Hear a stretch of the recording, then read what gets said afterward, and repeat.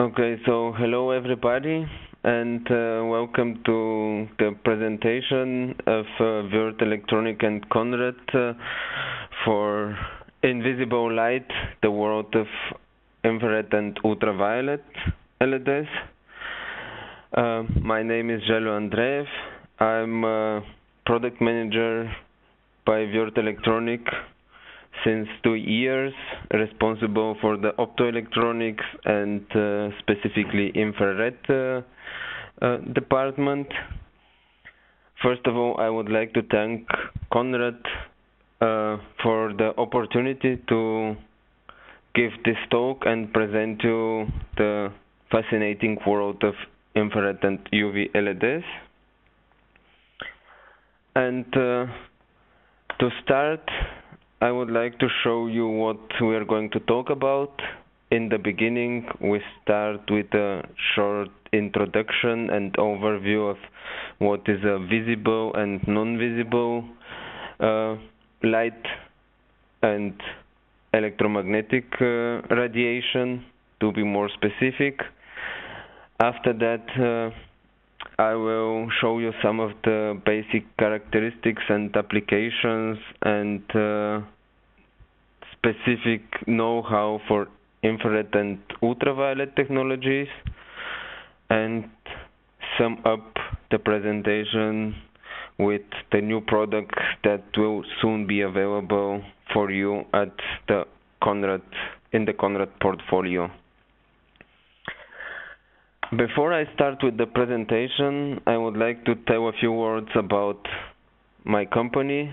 The Würth Electronik eiSos is part of the Würth Electronik group.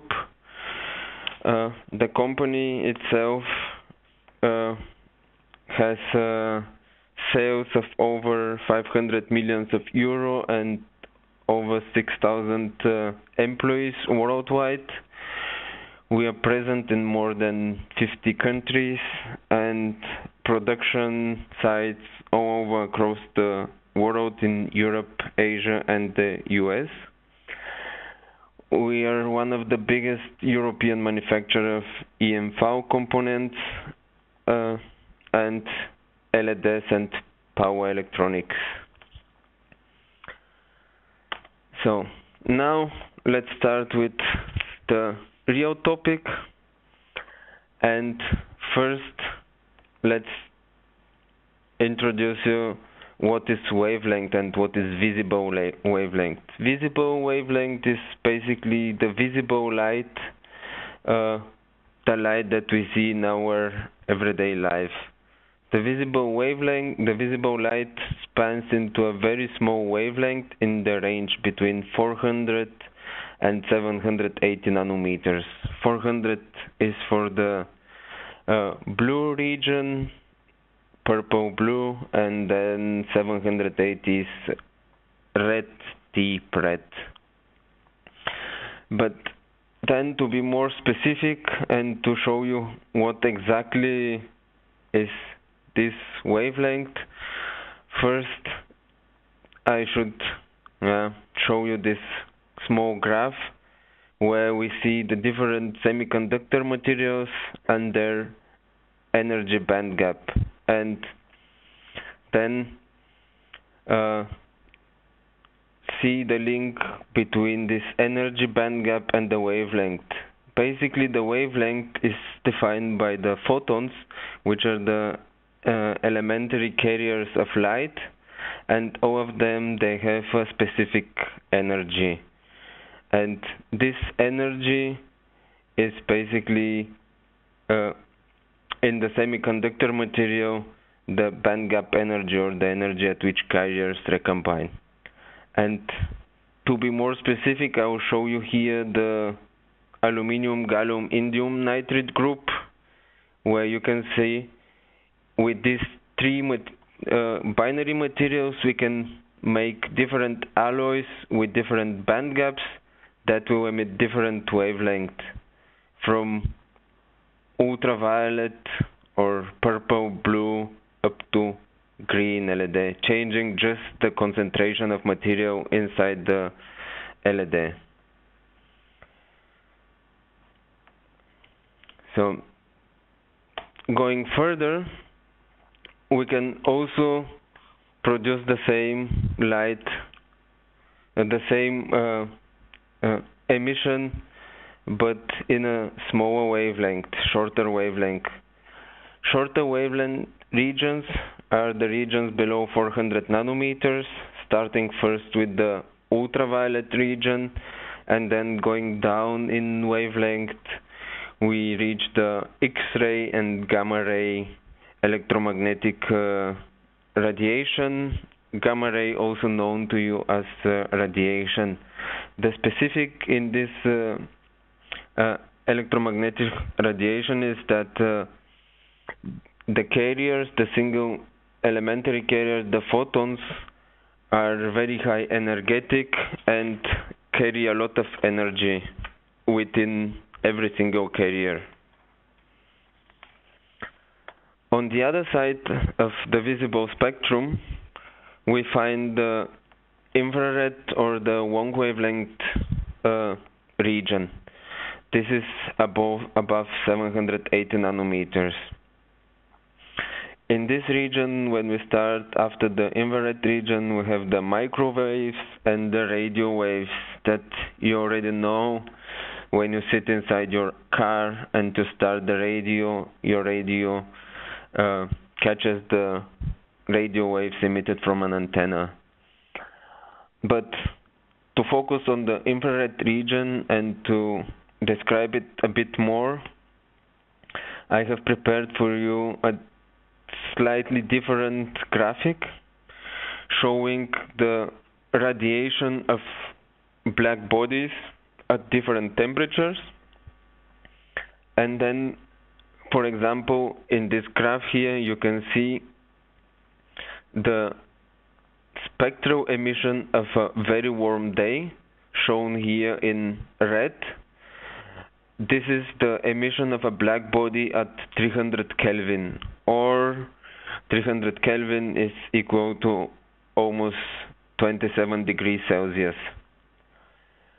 Another example here is the orange curve, which is around 500 Kelvin, and basically this is the emission that you have from your back oven when you turn it on for baking, which is around 227 degrees Celsius. As you see, these regions already this emission is in the region of more than 1 micrometer, so this is not visible for the human eye. And in comparison, the blue region, or everything under this blue curve, is basically the emission of a simple tungsten lamp, incandescent lamp, also known as incandescent lamp. And basically this is the emission of a black body at 2700 grades Celsius. And this is basically what we used in the past for illuminating our houses. To go a bit more further, then I will just point out that underneath the dark purple curve here, you can see the emission of the sun directly at the sun, and this is around 5500 grades Celsius. And to make it even more clear, I would like to show you how the whole picture looks like. So we start with the frequency or wavelength, and then here is around 10 to the minus 6 nanometer. Then going here we have the X-ray, we have the optical region, that is UV and infrared. Then we have the microwaves and the radio waves, spanning more than 12 magnitudes in the whole region, for the whole region. But then I would like just to focus now on the ultraviolet region. And ultraviolet region is the region between 10 and 400 nanometer, and in this region we can define a few different smaller regions. They're defined recently by the ISO 21348 as UVA between 315 and 400 nanometer. This is the long wavelength ultraviolet that is absorbed deep into the skin.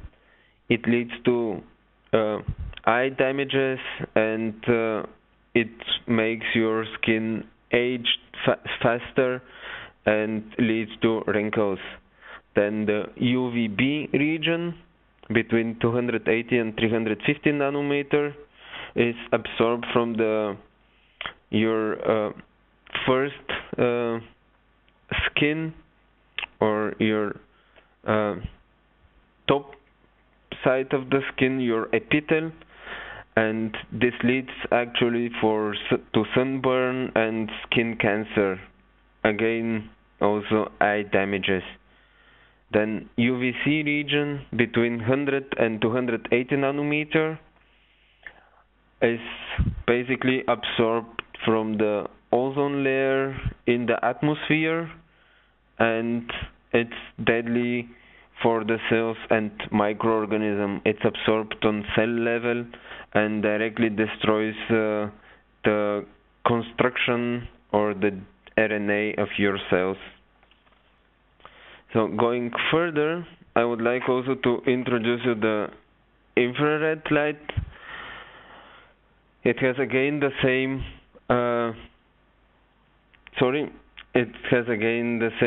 distribution as the ultraviolet light defined by ISO 21348. In this region you can see that ERA region is the low or short wavelength region between 760 and 1400 nanometer. Basically in this region the most sources are LEDs and some laser diodes. The other important for this region is that it's very well detectable by silicon detectors, so it's used a lot for detection of different signals. And so data information. Infrared B region between 1.4 and 3 micrometer, where the main sources are laser diodes. It found that this light is very good, can transfer very well and very good into optical fibers and into different medias without a lot of losses. So basically this is basically the region where a lot of telecommunication devices are working, optical fibers, and there are two main wavelengths for this region, the 1.33 and 1.5 micrometers. Then going further, the third region is the IRC region between 3 micrometers and 1 millimeter. This is the so-called thermal region, and this describes the thermal emission of different objects. As I showed you in the earlier slide, basically this is the spectrum of different black bodies. Once we know what are different regions for the wavelength, I would like to go further and now describe a bit in details what is the difference between the visible and non-visible light, why we call it like this, and what are the different parameters that stay behind. To do this, I would like first to go back and show you some biology classes with the construction of the human eye. Basically, all the visible light information is based on the human eye perception. And in the human eye, we can find two different detectors, the rods and the cones. The rods are the ones that detect the intensity of the light. The cones are the parts of the eye that detect the different wavelengths. So basically they are responsible for the different colors, the different color vision, and how man perceives colors. And as you can see on the graph on the bottom, there are 3 different types of cones, and every type of cone is responsible for its wavelength region: the blue, the green, and the red cone. This is basically also the 3 main colors in the colorimetry. Further information about this detection and how actually this was studied you can find in the 2 documents cited here. The CIE 1931 is the first document that described how the human eye perceives the light, how is the intensity described, and then further the CIE 170-1 from 2006 describe actually how different wavelengths are detected and what is the detection region of different cones. For now, I would just like to show you here the radiometric measurements or the intensity of light. And then in here we need to define 2 different measurements. One is the radiometric measurement, which basically defines the physical energy of electromagnetic radiation, and the photometry that describes the brightness of light. There is a direct link between photometry and radiometry, and it was basically described by this CIE document from 1931. Here I will just make a short introduction, and you can see in the sensitivity or the intensity graph here, the red curve represents the radiometric measurement or the energetic power, optical power of your source, and then the green curve, the V curve, is basically the eye sensitivity curve or the rod sensitivity, and through a direct conversion with this formulation we can get directly the photometric value of our beam, or the red curve, the red area under the black curve. But basically, what is the radiometric measurement? Radiometric measurement is basically the power of the LED, of our source. There are different radiometric measurements. First, this is the flux. This is the total emission of the source, or as seen here in the picture, we measure the whole area or the whole emission that comes out of our source or the sun. It's measured in watt, and it's described as a standard measurement from the document CIE 127-1. The second one is if we take only one single beam of our source that goes through a definite area, and this is the intensity of our source. Intensity is described as emission per solid angle, or in terms watt per steradian. Again, this measurement can be standardized, and the standard is given in the same document CIE 127. Then the third measurement is basically the irradiance. Irradiance is how much optical energy is falling over one area, or the radiant flux per unit area.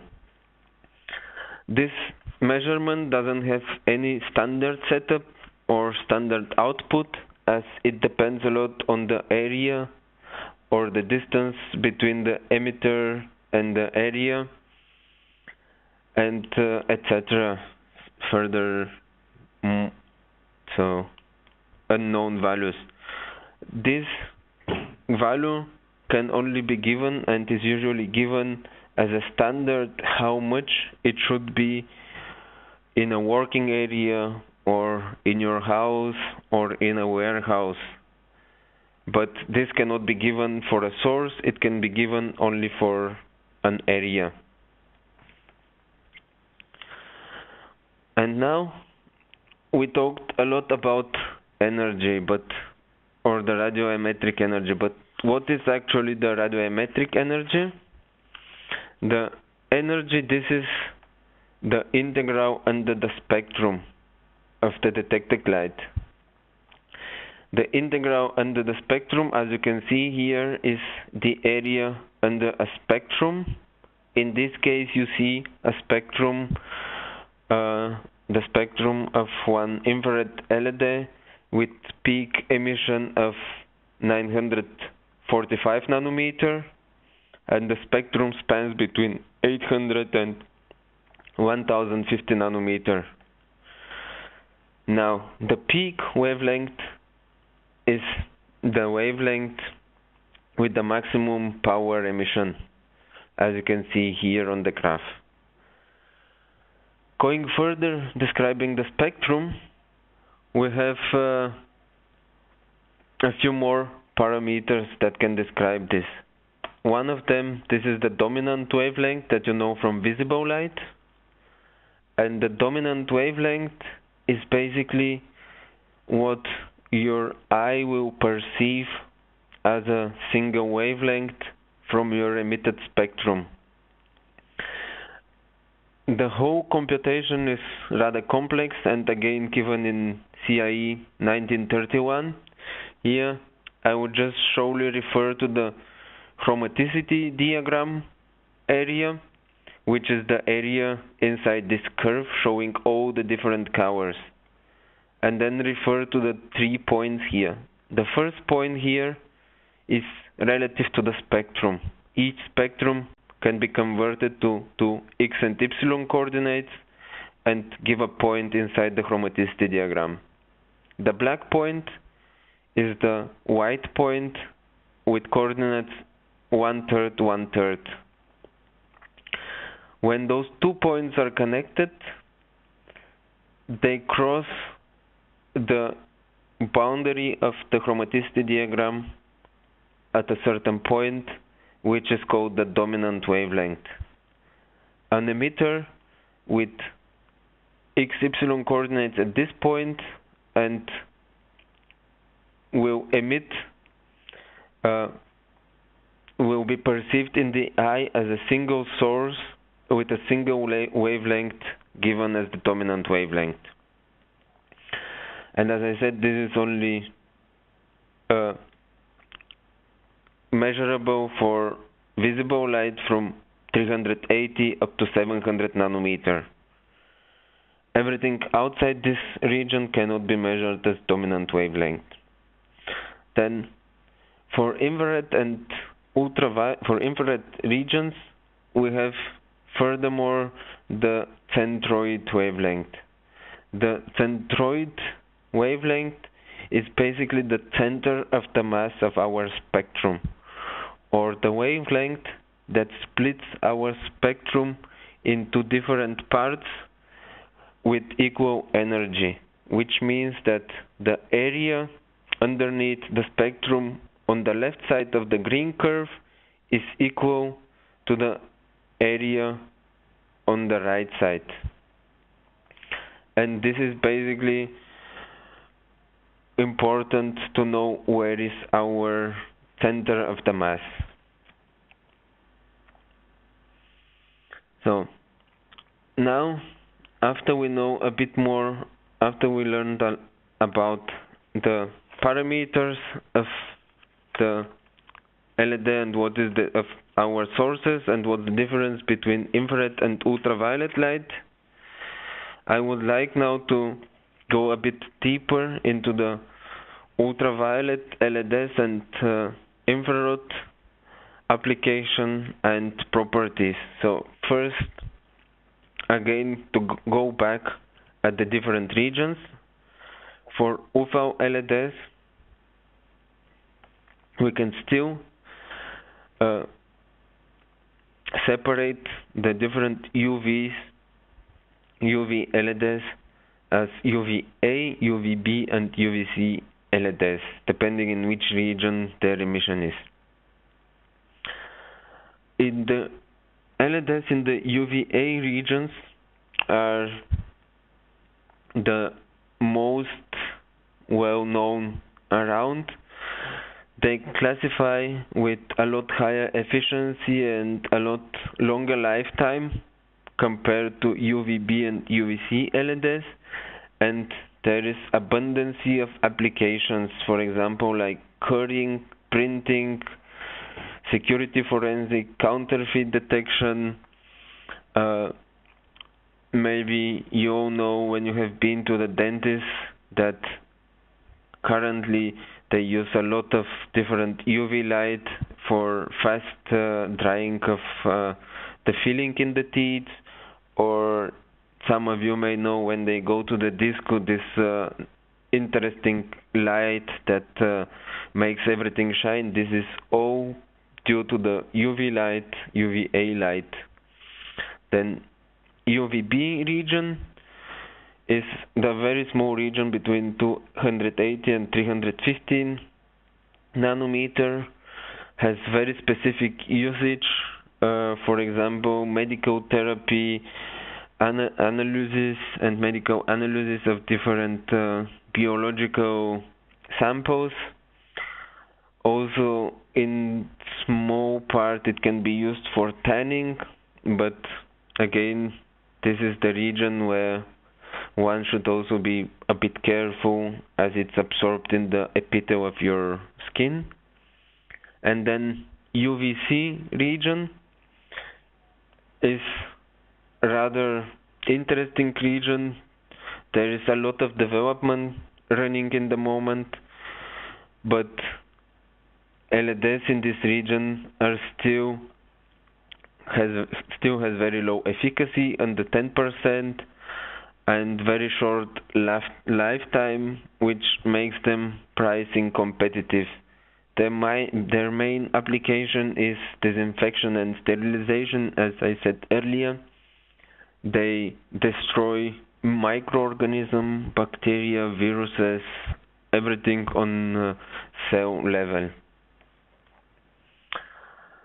Then, just to go a bit further in the UV applications, I would like here to show you a bit more about the irradiance and dosage, or this is basically very important for the UVC region, where we have a lot of curing and drying of different materials, and all this curing and drying of materials need some energy, so the process would start. Here I just took the example of measuring a single LED and show you what basically you can see, or what power is coming out of the LED. As I said, a single emitter or a single LED as a source with typical output power of 900 milliwatt at 500 milliampere, radiation angle of 130 degrees, and let's say distance between the LED and the sample is 1 centimeter. Then we can easily compute the irradiation area as an Lambertian source with radiation angle 130 degree. This is a circle with a radius equal to the cotangents of 25 degrees, and then computing this as almost 12 centimeters square area. In fact, it's a little bit further, but we would like to keep it 12 for ease of computation. Then further, as Lambertian source, the emission depending on the inclination from the 90 degrees of the axis, we can estimate that around 80% of the power of the LED is falling inside the irradiated area. Then we make a simple computation of the irradiance. First on the LED, this would be the radiant flux Phi divided by the area of the LED, and this would be 0.9 watt divided by 0.12 centimeter square, equaling 7.5 watts per centimeter square irradiation. The same can be done for the work surface or the irradiation area, where we take the radiant flux again, multiplied by what percentage of the power is contained inside the area, and dividing again by the area. In this way, we compute 0.06 watt per centimeter square. Okay, this is now a very big difference, but actually where this difference comes from. Here I would like just to show you the differences. At one point we compute this exactly in front of the LED. We say that all the light coming from the LED is inside here. Going further, we increase the area and we keep the illumination area, but we keep the constant source. This decreases the irradiance. For example, here I showed also a few irradiances. For simple LED would be 7 watt per centimeter square, and further, if we make an array of LEDs and optics, then at the output of the system we will have around 6 watt per centimeter square. And going further down, at the typical working area from array of emitters, we can have up to 4 watt per centimeter square. And this is typical values for LED lamps. In reality, our material would not be measured through the irradiance, but we'll need some dosage or some energy to activate it. The dosage is equal the irradiance multiplied by the time, or watt multiplied by seconds divided by centimeter square. And then here is the question, how we can increase this dosage? And the answer is simple. We illuminate the area for longer time, or we change the irradiance or the distance between detector and working surface. Then going further to UV LEDs, to infrared LEDs, again here the difference between the regions can also be directly connected to the difference of the ER emitters, A, B and C emitters. As I said earlier, A emitters are LEDs and lasers with a lot of general application, machine vision, security systems, remote controlling, different measurements, biometric measurements and so on.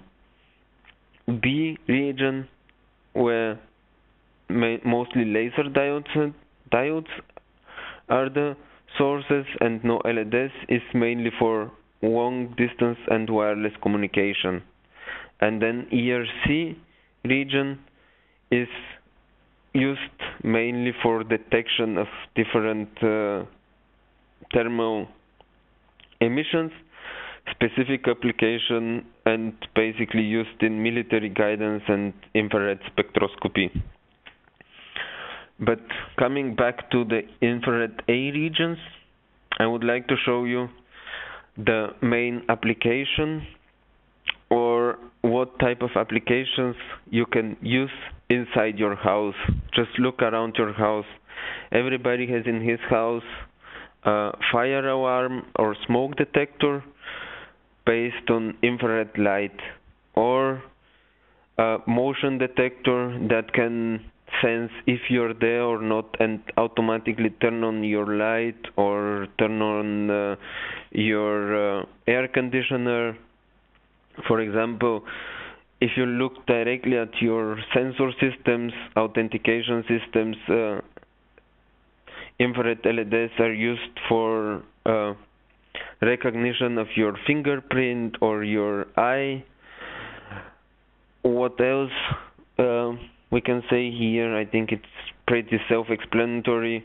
All remote controls that you use for your Wi-Fi or hi-fi stereo or your TV or your garage door are based probably on infrared sensors.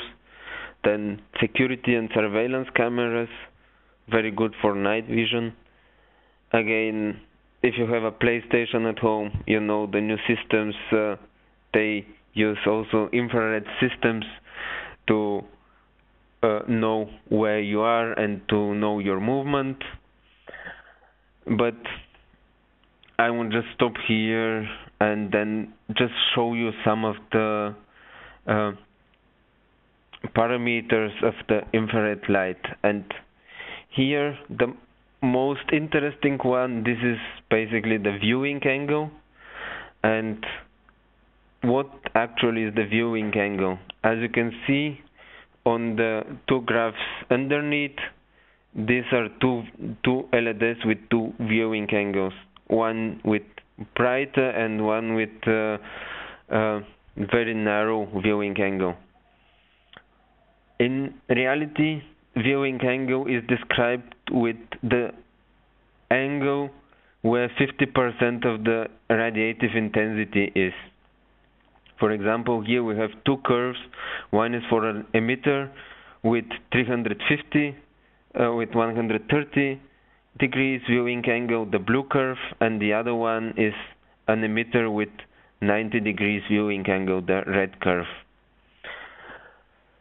Basically, the viewing angle actually describes the illuminance or the irradiance of your LED, how far and what area it can irradiate. And here is also the question how to choose correctly your viewing angle.